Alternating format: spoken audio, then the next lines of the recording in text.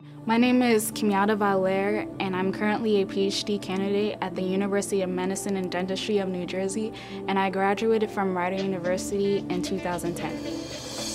I'm doing work in Dr. Teresa Chang's lab in the Public Health Research Institute. The goal of the research is just to understand what proteins are involved in HIV infection, and that knowledge can help to develop more antiviral therapeutics and aid in HIV treatment.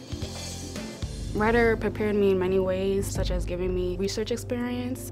When I was at Rider, I was able to work on the breast cancer gene called BRCA2, and I was studying how we could isolate regions of the BRCA2 gene to later be used for more specific analysis of different mutations that might be involved in causing breast cancer.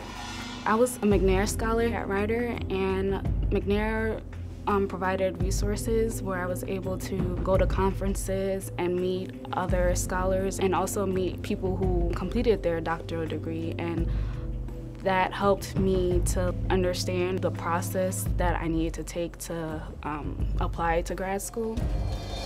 I think the work that I'm doing is very important. That's why I'm so interested in HIV research, because there are many people who are affected by HIV and AIDS. I also want to do my best, not for me, but for others who might follow me and are maybe considering they want to do a doctorate degree, but they're not sure if they can do it. I just want to be that motivating factor for them.